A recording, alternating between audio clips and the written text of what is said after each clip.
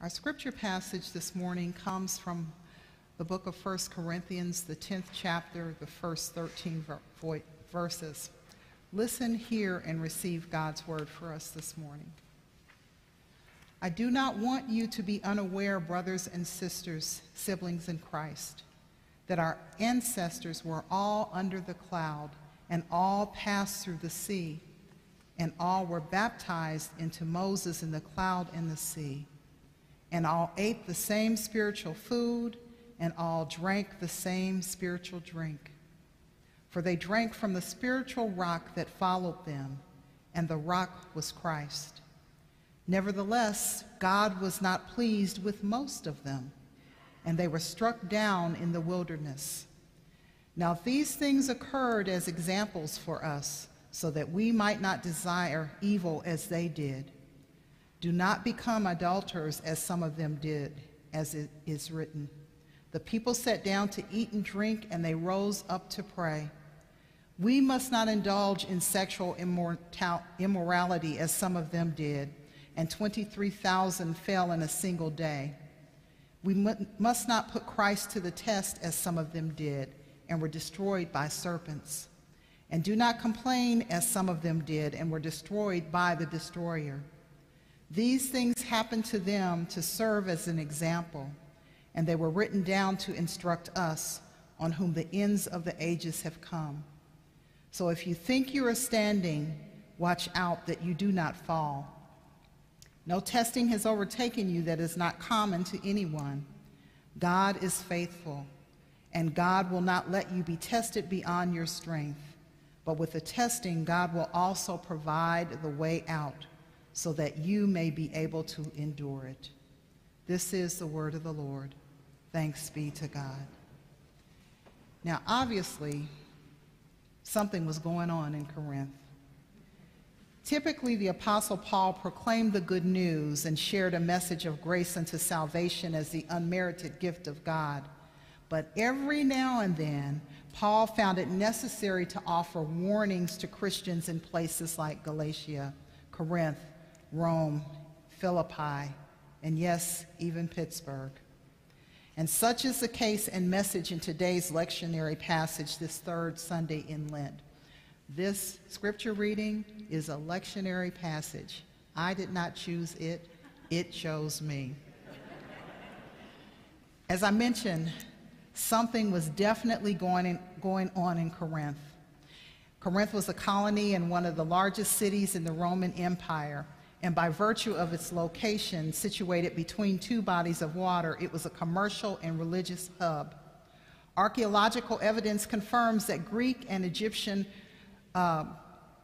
religious shrines coexisted in Corinth, along with the Roman imperial cult, and some Jews had also settled there.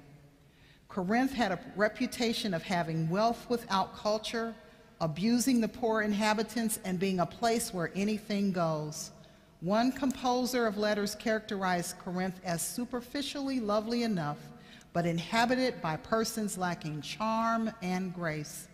And the wealthy people's behavior was described as disgusting, coarse, objectionable, denying the poor even the smallest amount of food, end of quote. Paul's letter to the church substantiates these claims.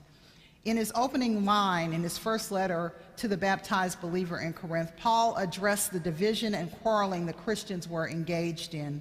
Particularly, they were arguing about who belonged to whom, whether they belonged to Apollos or Cephas, Paul or Christ. Paul thanked God that he had only baptized a few Corinthians, specifically Crispus, Gaius, and the household of Stephanas. You see, Paul didn't want his name caught up in that senseless argument. He reminded them that he had been sent to proclaim the gospel, not to baptize.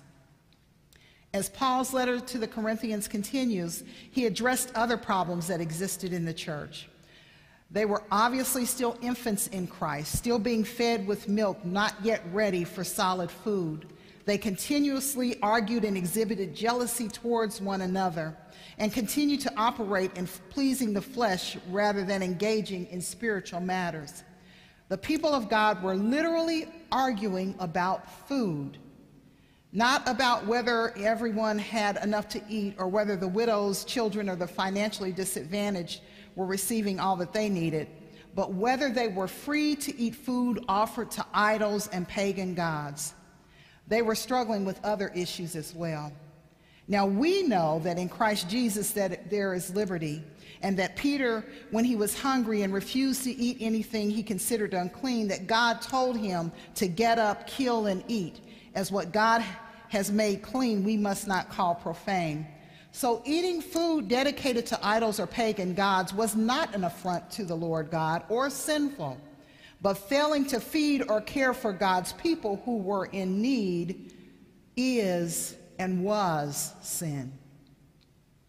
One commentator states that Paul's first letter to the Corinthians makes it clear that they already were having their fair share of sexual problems, ego problems, complaints, lawsuits, and other forms of spiritual meanness and pettiness. Paul is as good as saying, shape up now or it might be the fire next time, end of quote. Now, I assure you that I am not about to preach a fire and brimstone sermon this morning, a sermon that indicts and declares with utmost ferocity that unless we shape up and be about our Father, Mother's, God's business, we are destined for someplace other than heaven. I have no intentions of going on and on about some of the ways we are modern-day reflections of the Corinthian church, arguing about things that in the grand scheme of things do not matter, things such as money, pastoral and church leadership, the building, who gets to make decisions, what music is Christian and high church enough, or whether we are an inward or outward-facing church committed to walking with the disenfranchised, the marginalized, the oppressed, people living with insufficiency, or whether we should welcome people who have not had all the advantages that many of us have and therefore are not exactly like us. But let's get back to today's pericope. Although the majority of the Christians in the Corinthian church were Gentiles, in the opening lines to chapter 10, Paul shares the Exodus story of their ancestors, the Israelites, who were all under the cloud, all passed through the sea, who were all baptized into Moses in the cloud and in the sea, and all ate the same spiritual food, and all drank the same spiritual drink. For they drank from the spiritual rock that followed them, and the rock was Christ. Paul is making the point that everyone freed from bondage by God were all recipients of God's grace, protection, and provision. Yet God was not pleased with most of them, and they were struck down in the wilderness. In the words of an old hymn, everybody talking about heaven ain't going there. And the Israelites were all freed from bondage in Egypt by God, but did not make it to the promised land, and Moses, their leader, didn't make it either. The second point of Paul's retelling of the Exodus story was to enfold the Christians in Corinth into the family of God's chosen people, and a cautionary tale to the people. Stop your grumbling and complaining.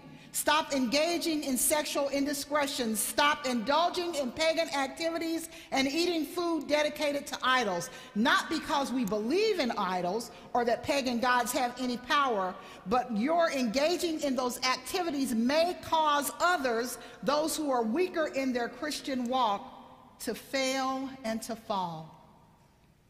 Today, when some individuals are asked why they consider themselves to be spiritual but not religious, and why they do not attend church or participate in organized religion, many often reply that Christians are hypocrites.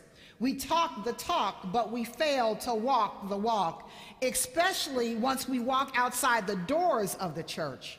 Just as Paul was making an indictment of the entire Christian community in Corinth, the world is indicting us today. We say we love the Lord God with all of our heart, soul, minds, and strength, and we love our neighbors as ourselves, yet our words, our actions, our attitudes, and the way we walk in the world does not line up with that sentiment. Paul warned the Corinthians that the plight of the Israelites is a warning for them to not desire evil. not to become idolaters, not to take God's provision or protection for granted, not to engage in activities that defile the body, and not to engage in grumbling and complaining, lest they and we think we are standing on solid ground, when in actuality we are standing on sinking sand. Paul was talking to the church in Corinth as a community, and not to them as individuals. This message is also for us as a worshiping community, so that we do not get caught up in the hype of who others say that we are, or who we think that we are, lest we begin to think more of ourselves than we ought. That we not worship people and the things in this building rather than our gracious God. And that we not get to the point where we think that everything or anything done in the name of Jesus is righteous and just, when in fact some of our actions and decisions oppress, marginalize, or harm people. And that we not be so heavenly bound that we are no longer any earthly good. Yes, tests and trials come. There are times when we fail to exhibit Christian love to one another and the stranger. There are times when we get so caught up being Christian that we fail to actually be the church. There are times when we place our faith and trust in self-made idols, specific people, our bank accounts or positions of authority, our acquisitions and accomplishments, rather than in the God of Israel and Corinth and Pittsburgh and East Liberty Presbyterian Church, who provides and prepares a way of escape for us. In the words of Paul, no testing has overtaken us that is not common to everyone. God is faithful and will not let us be tested beyond our strength. But with the testing, God will also provide the way out so that we may be able to endure it. This Lenten season is a perfect time to make a rest stop, to prayerfully examine our individual and collective selves as a community of faith. This is a perfect time to commune with the Spirit of God, to seek correction and a new direction. This is a perfect time to remember that we are a people who walk by faith and not by sight. And this is a perfect time to realize that God has given us a way out, an Exodus route. And his name is Jesus, the rock that followed the Israelites on their journey and provided the water to sustain them in the wilderness. This Jesus is the same living water that sustains us when we find ourselves in dry places, in wilderness experiences. This same living water opens our experiences to the new things that God is doing when we find ourselves in places of change. This living water helps us to acknowledge the truth and seek forgiveness when we have not been or given our utmost or our best to one another and to God. This is the same living water that rolls down as justice and righteousness like an ever-living stream. And in this living water, we were baptized into a gracious relationship with Christ, who meets us on Exodus roads and leads us back to being who we are created to be. Examples of God's love, God's justice, God's mercy, God's grace, and God's righteousness in the world. Beloved, this Lenten season is a perfect time for us to stop and lean not into our own understanding, but in all of our ways acknowledge God and trust and know that God will direct our paths and provide for us a way. Amen.